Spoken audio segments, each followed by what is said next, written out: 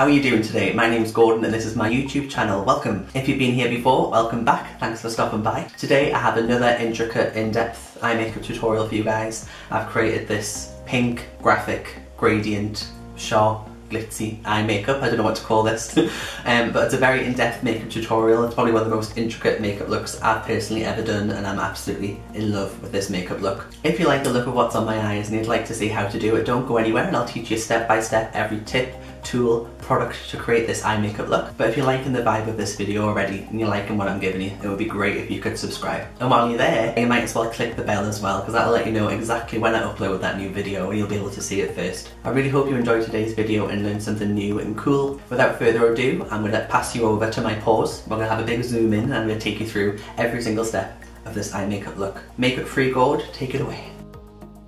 Well, hello. How weird does this look?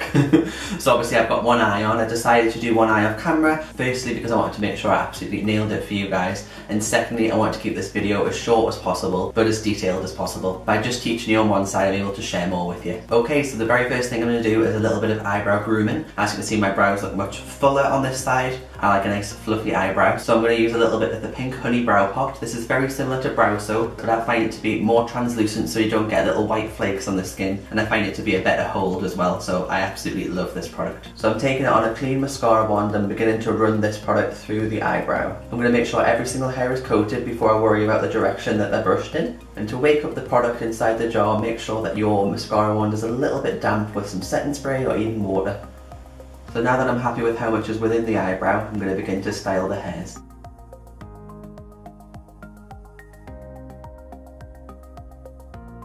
So obviously you can tailor the direction that your hairs are grown in to whatever you fancy and whatever you prefer. I like them brushed straight up, just like a brow lamination. If you want to help the drying process along, use a fan. I'm now going to take a clean finger and with a little bit of pressure, begin to smooth these hairs to the skin. So this is going to lock in the product and give you a lovely, smooth, shiny brow. It's really going to lock the style in place. And I do recommend that you do this as a first step so you're not removing any of your makeup when you do this. Lovely, so we're going to begin to prime the eye. To begin, I'm going to use the Lay and Low paint pot from MAC. This is a long wear waterproof product, it's amazing. And this Lay and Low colour is a little bit deeper and a little bit peachier than my skin. And to fluff it through my crease, I'm going to use a brush from Beauty Bay. This brush is called Round the Blend. I'm applying a tiny bit of this product to the brush and I'm going to begin to work it into my crease, just like I would an eyeshadow. A nice light thin layer. I'm not worrying too much about my lid. I'm not worrying too much about taking it up to the brow bone, but definitely making sure there's a good amount of coverage within the crease, within this inner corner, and out towards the temple. And build this up in tiny thin layers until you're really happy with the coverage and that you've corrected any veins or any blue tones on the eye, and your eye space is just really blank and ready for some eyeshadow. And make sure there's no harsh lines where the eye base ends. It should just fade into the natural skin tone. So that's our eyes primed. We're now going to shape the brow. So to shape and highlight the arch of the brow, I'm going to use a Mitchell Acid Rain paint in the shade Blank Canvas. I'm going to take that on my Zoeva soft concealer brush. So I'm going to pop a little bit of this on the back of my hand. So we're just going to focus on the arch of the brow. So to begin with, we're going to ignore the front third of the eyebrow. I'm going to create short little connecting strokes with very light pressure with the very tip of my sharp brush.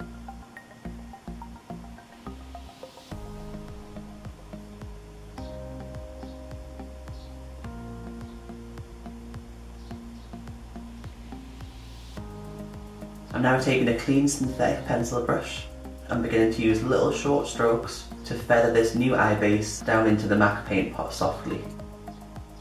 I'm going to go between this brush and my previous brush from Beauty Bay until I get a lovely gradient from this brow highlight into my deeper eye base. So now I'm swapping to my previous brush that will have excess MAC paint pot on it and using it to further soften the edges of this gradient.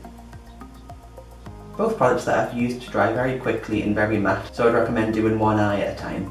And this is a step that I recommend that you really practice and nail, because anything you put below it's going to look more polished. So now we're going to begin with the eyeshadow. I'm going to be working mostly from the Be Perfect and Stacey Marie Carnival XL Pro palette today. The first brush I'm going to use is this tiny, dinky, angled, small eyebrow brush from Anastasia, and we're going to dip into the shade Reckless and we're going to map out our corners. So starting on the bottom lash line, I'm going to begin to apply this lovely deep rich plum shade. It's a lovely smoky plum. This one's called Reckless from that Be Perfect palette. By starting on the bottom lash line, we're going to get a perfect connection from top eyeshadow to bottom eyeshadow and make sure this angle is absolutely perfect. Now with my eyes completely relaxed, I'm going to map out the angle of my eyeshadow. Make sure it connects to your bottom lash line and that it maps the angle on the other side. If you map out your shape with your eye relaxed, you'll get a perfect shape. If you raise your eyebrows while you're mapping this out, you're going to get a lovely shape and then your eyebrows are going to drop and you're going to relax your face and you're going to lose the lift of the eye then. So make sure you're doing this step with your eye completely relaxed. And when I'm mapping this out, I'm making sure that I'm plotting out all of this shape on all of my visible space on my eye.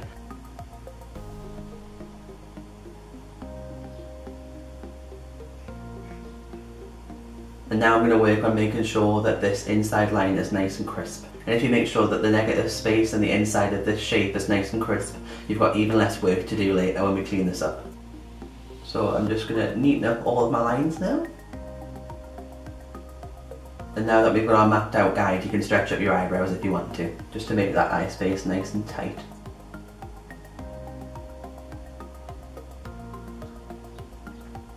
So I'm going to do the same on this inner corner, using little bits of eyeshadow at a time, so I've got more control. I'm trying to keep my face nice and relaxed. I'm going to plot out the angle of this inner corner. So your mapping out should look something like this, so we've got all of our angles and lines to work on now. We're now going to start to build up this lovely neon pink smokiness we've got on the outer corner of the eye. The first brush I'm going to use is from Eco Tools. This is a lip blur brush. And using the shade Persuasion from that Stationery palette, I'm going to begin to sit this colour on top of that line and break up the edges of that smoky plum shade. So I'm using little bits of eyeshadow at a time and staying really close to that shape. And it's not about blending at this moment, it's about breaking up your edges. So there should be a little soft blur of this lighter pink all around the outer edge of this shape. Leave the inside as crisp and neat as possible. You can bring it down onto the bottom lash line. And again, have the brush half on that line of plum and half on the clean eyeshadow base. And just keep adding this colour softly with very light pressure with this lip blur brush until you start to see a little bit of a haze around all the edges and you see the two colours start to mix. So now I'm going to pick up no more eyeshadow. I'm going to go back to our previous brush. And using whatever plum is on that brush, I'm going to start to do little flicks up from the line to try and blend this plum shade into the shade Persuasion. So I'm just doing tiny little short strokes on the skin to try and blur and fade out this line from one colour to another and get a better gradient. You can go between that Eco Tools brush, this brush, add in more shadow if you need to, until you get a lovely blend from dark to light begin to happen. I'm now taking a synthetic pencil brush in the shade Wasted from the palette. I'm going to begin to break up the edges of that Persuasion shade. So again, we're wanting to add a purple glow around the edges, but we don't want to blend. We want the edges to be a little bit softened, but it's more about adding the colour at this stage and trying to get all the colours to kind of merge together and sandwich well. Naturally the shape should be getting bigger and bigger and more exaggerated when you add each colour. You shouldn't just be layering these colours right bang on top of each other, but they should be overlapping just a little bit. And if it looks a little bit of a weird mess at this moment, you're probably doing it right. So I'm picking up a bit of Persuasion on our previous brush, that Eco Tools brush, and making sure it goes from berry into purple. And then I'll pick up that Anastasia eyebrow brush and reapply our Reckless shade. And I'll keep going in with these three stages until they're looking seamless. I'm now going to take the shade Funky from the palette, and this is a blank canvas E10 brush, and this is when the blend's going to start to happen. I'm going to begin to softly introduce this neon pink to the edges of our purple blend. And this is the colour that finishes things off, this softens the edges, and this blends all of these crazy colours into the skin.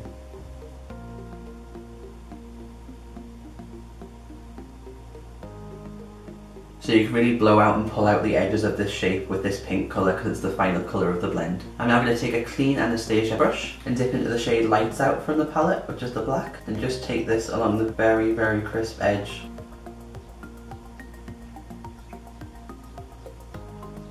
I'm now going to take my other Anastasia brush that's got the excess Reckless on and do little short light pull down strokes to blend that black into the plum. Just flicking up when we get to the top of the shape here. Taking that Eco Tools lip blur brush, going around the edges of that newly added colour. Again, you just want to always make sure that everything's super connected and that you can't see any harsh lines from one colour to another. I'm now going to take an angled eyeliner brush from Bedelium Tools. I've picked up a little bit of that blank canvas paint from the back of my hand, and I'm going to begin to clean up that inside edge.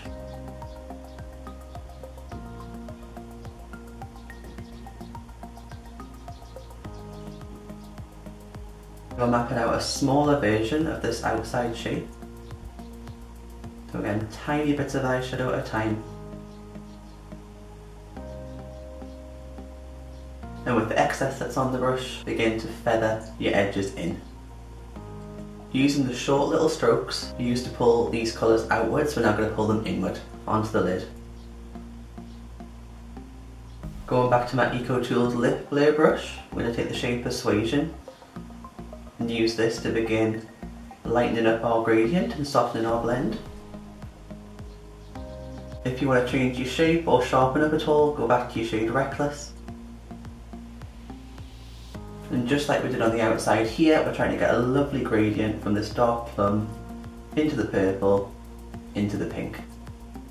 Our lip blurring brush again from Eco Tools, and a little bit of Persuasion. Picking up a little bit of Wasted now. So it should go from Reckless into Persuasion, into Wasted, and then into the bright pink. And just keep working with these three brushes and these three shades until you get this lovely gradient starting to happen. I'm now taking Funky on a clean Zoeva pencil brush, and this is going at the very, very front of the blend. And I'm just softening all the edges of the eyeshadow base and the shadow blend. I'm now dipping into the black again, which is called Lights Out. And then back to our Anastasia brush that has the plum on, that Reckless shade, and making sure that black is nice and soft. I'm really, really happy with this, it's looking fab. We're now going to fill in this lovely negative space here, this beige line we've got going on the outer corner. We're going to use a Glam Crystals liner from Collection in the shade Sunset Pink, and you definitely do not want to be speaking when you do this. I'd advise really wiping off the brush and do a little bit at a time, and I would layer this product twice. Lovely, so for now that's the whole outside of the eye complete. We're now going to work on the smoke and the cut of the inner corner. So similar to the other side, we're going to pick up the Eco Tools brush, that lip blur brush, and pick up Persuasion from the palette and begin to blend out and blur the edges of the mapping out we did earlier. I'm now using a little bit of Wasted to add a purple glow, going back to Persuasion, and then picking up Funky on our blank canvas brush, that E10 brush, and beginning to blend and soften the edges. Again, it really doesn't start to come together until you add the pink. That's what really softens the edges and makes it look blended. Going back to Wasted, you can really start to see these colours blending into one another now. And then I've dipped into a little bit of Reckless to make sure this inner corner is really, really dark. The darker you make the inner corner, when you cut it, it's going to look even sharper and even brighter. I'm now adding Lights Out, that black on the very, very, very inner corner. And then using whatever excess I've got on this brush that's got Reckless on it to blur the edges of the black into the brighter colours of the blend. I'm now going to begin to cut the inside shape of the eye. So before I do any crisp, bold lines, I'm going to map the shape out smaller and rougher than I would like.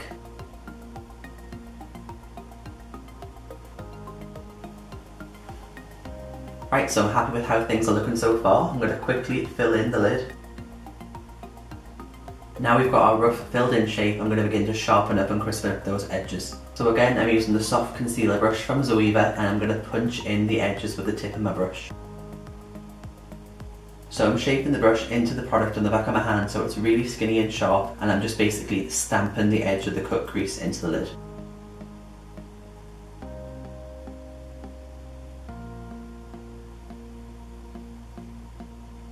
I'm now taking our clean pencil brush and again just feathering and softening the edges of that new eye base into our previous shadow on the other side and making sure nothing's harsh. And make sure there's a nice clean gap in between the two different blends we did. And make sure there's a lovely separation for the glitter to sit within. So to add my point to this cut lid, we're going to go back to that little Bedelium Tools eyebrow brush we used. And again, I'm just going to use little pushing and stamping techniques into the skin to keep the line nice and sharp. When using a matte product like this, you don't want to drag across the skin because you'll get bumps.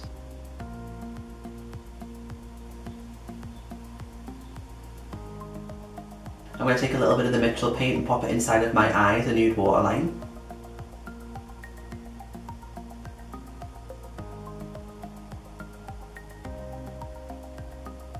I'm now going to take a teeny tiny flat brush and take some black eyeshadow, apply it underneath this point to sharpen it up. And whatever eye base is left on our flat brush, I'm going to take in the centre of the bottom lash line.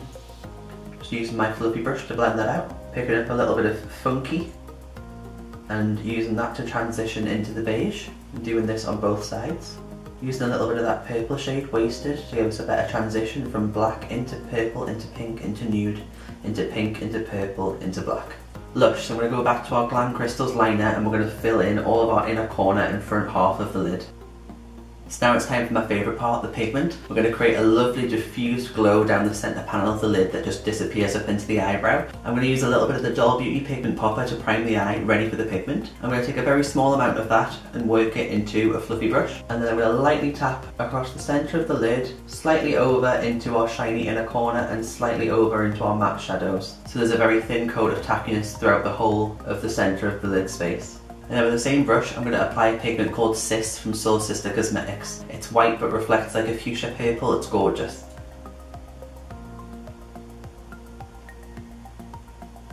Apply it to the centre of the lid first, and then I'm going to zigzag left to right, break up the edges of the sparkle, and just watch it diffuse into nothing. I'm going to pick up a little bit of our bright neon pink called Funky on a pencil brush. This one's from Zoeva. I'm going to bring back that gradient that we had from dark to light on the lid.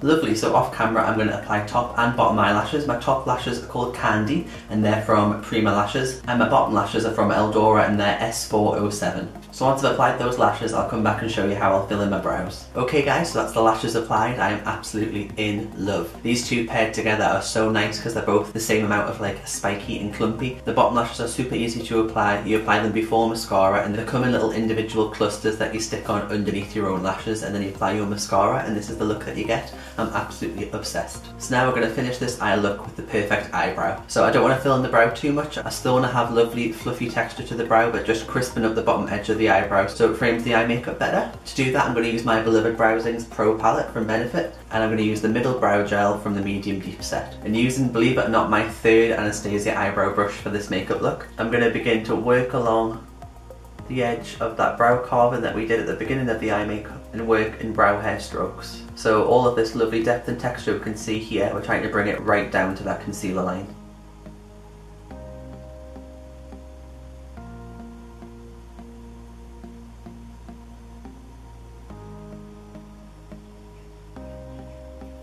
So with the brows filled in, the eyes are now complete. Okay guys, that about wraps up this video. I really hope you've learned something new and cool with me today. If you've enjoyed today's video, I would love it if you could subscribe. I've really enjoyed having you around and, you know, I would have you back. I would have a second day. If you recreate this look or do anything similar, please do tag me. I would love to see your recreations and all of your work on Instagram. And if you've got any ideas about future videos you'd like to see from me, please do write a comment below. I'm always in the comments, always replying, and I'd love to hear your feedback. But yeah, thank you so much for watching. I hope you've enjoyed. Hope to see you in the next one, and I hope you enjoy the rest of your day. See you later guys, bye.